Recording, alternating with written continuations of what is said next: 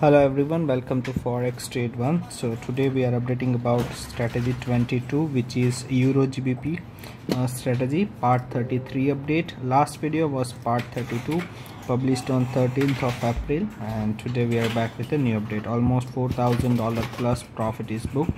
So a new update is here, and as you know, in YouTube description you can get the strategy details, profit update, trading account statement to verify. So make sure you check all the details. Here we have a MyFXBook statistics that each and every details it can be verified from here. Total percentage of gain, absolute gain, daily return, monthly return, total balance, equity, deposit, withdrawal, everything you can verify, and 2 hours ago only it is updated.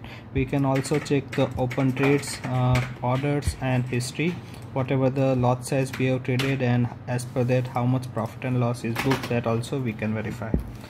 The next thing we will check is trading account history. So here we have all the details with the trading account history. Just we have to select a custom period and all the trades will be available.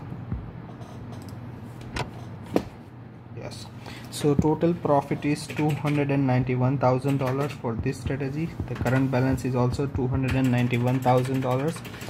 Very first and most important thing is the order ID that you can verify with the trading account statement, that this is the same account. Consistently we are updating, so it can be verified with the statement as well.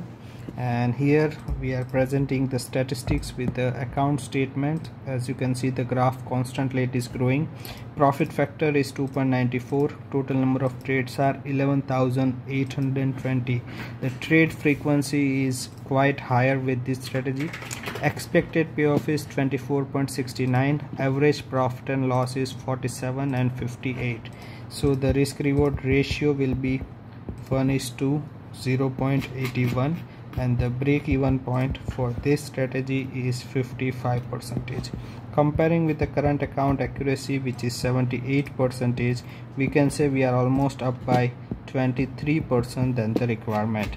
If you are also willing to get the same trades and profit on your account, ask us for the connection. Thank you so much for watching this video.